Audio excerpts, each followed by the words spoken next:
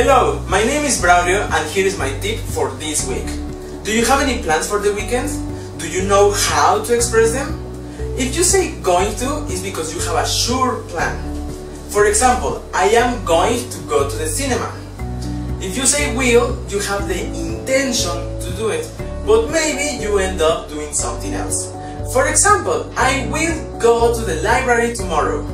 And finally, if you say might, it's because you have a 50-50 probability to do said action.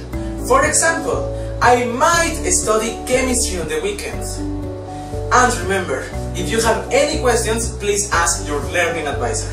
See you next week.